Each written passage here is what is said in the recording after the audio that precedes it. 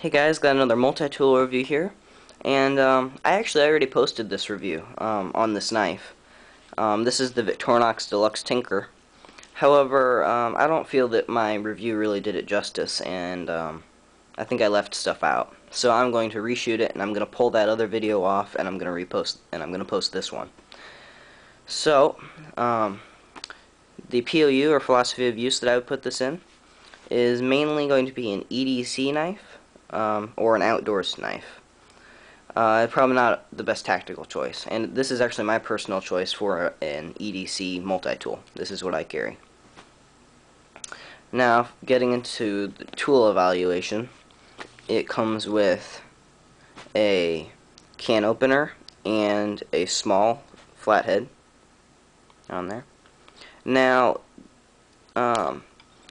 Wanger and Victorinox have very drastic different designs on their can openers, and so there you go. There's a big difference there, and some people say that the Wanger works better, but this one you get that extra flathead, so if you don't use it a ton, it's worth the sacrifice.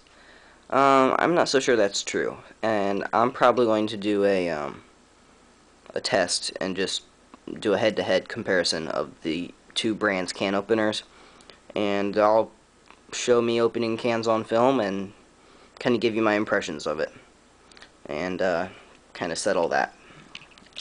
Okay.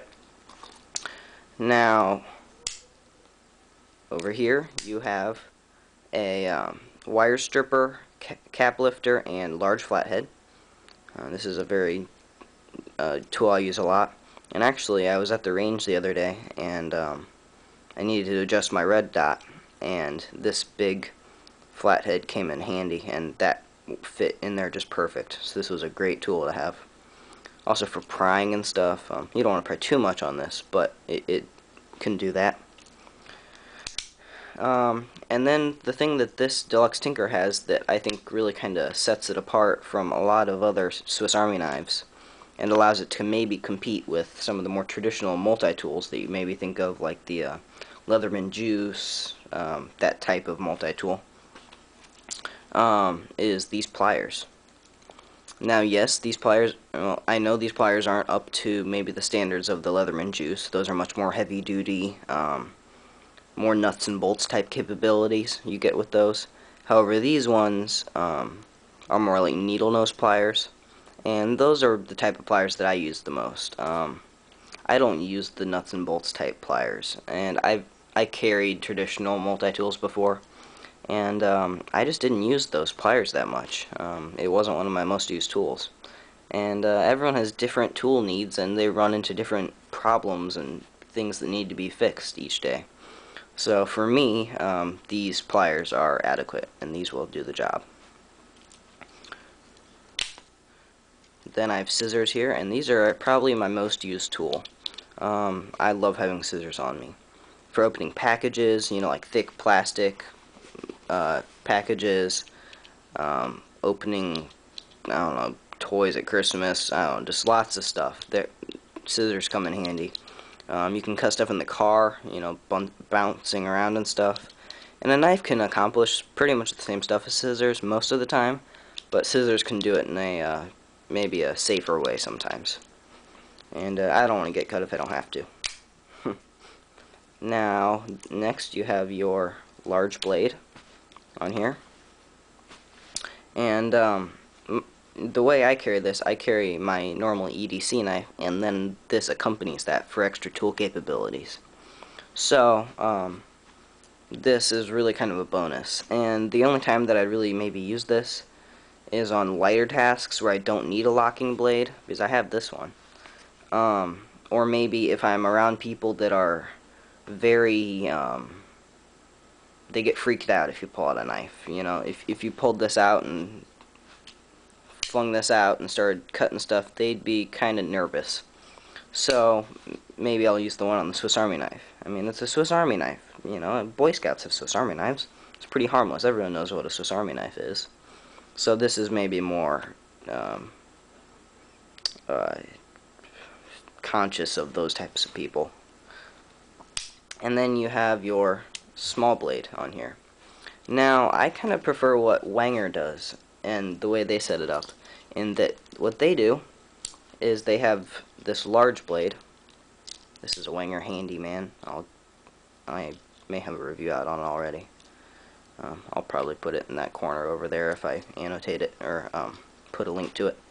They have their large blade, and then they have a nail file. Now, I think that that's better because I already have 2 blades. I don't need 3, and a nail file is more handy or more useful to me than a small blade. So maybe a little bit on that. Their nail file is not perfect. I talked to that in this review, but I think it's better than this little small blade. And then on the back, you have a Phillips head driver, which I use a lot. I think that's a very valuable tool to have on you. This space on lots of Swiss Army knives I've seen, you can either put a corkscrew here or you can put a Phillips head there. That's pretty much what they do when they're designing it. And I think that the Phillips head is much more valuable than the corkscrew. If you need a corkscrew, you're probably going to be in the kitchen already. Then they have an awl here. Now this is an excellent awl. It has that sewing eye. So if you had to sew with this, you could. It kind of has that groove in there and a sharp edge on there. A very sharp edge, and so you can really scrape out material with that. That comes in handy for drilling tasks, maybe if you're setting traps in the woods.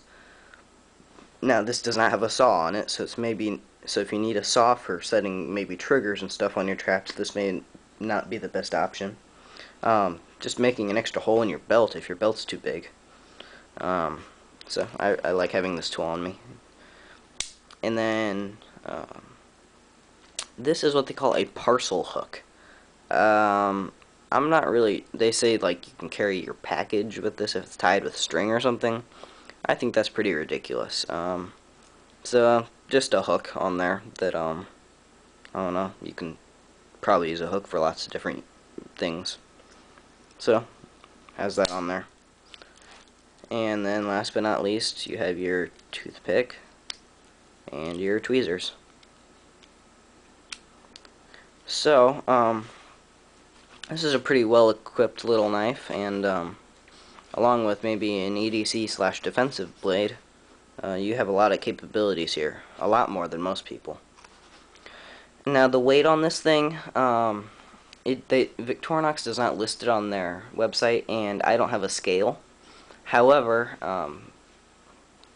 from watching a Nut and Fancy review, one of the versions of the Tinker, the version that does not have these pliers but has everything else, that weighs 3.6 ounces, and he shows that on his scale. So with the addition of that one tool, I'm going to say this is probably right around 4 ounces, maybe a little less. So that gives you kind of a general ballpark idea of the weight that you're going to be dealing with here. The price on here, is between $35 and $40 online. That's of 2010. Prices will always change over time, so if you run into this later, sorry guys. As far as I know, availability is fine. Competition for this, oh, I'm sorry, one other thing I forgot. Colorations. This comes in black, I know, black scale. And I'm not sure about any of the other colors. I don't know if it comes in clear scales, or like the clear red, clear blue, or silver tech scales. I'm not sure about any of those. If you're seriously interested, go look for yourself. I'm not sure. But this is kind of just the tool set that I found that fits me and my needs best, and it's not too heavy in comparison to maybe some of the medium-sized tools that are maybe 5 to 6 ounces. This is pretty good. Now so competition out there for this would probably be other Victorinoxes that have different tool sets, and there's other Tinker models that have maybe they have the wrench without the scissors and the scissors without the wrench. So there's those options. Wanger probably has some stuff out there that would compete. Any of the traditional multi-tools from like Leatherman, maybe the Squirt or the Juice, some of the Gerbers. So there's lots of competition out there. So if this isn't what you're looking for, keep looking. Now, the sheath that comes with it, at least when I bought it, was this leather sheath. And I hate this sheath. And I'm going to put out a separate review just on this sheath.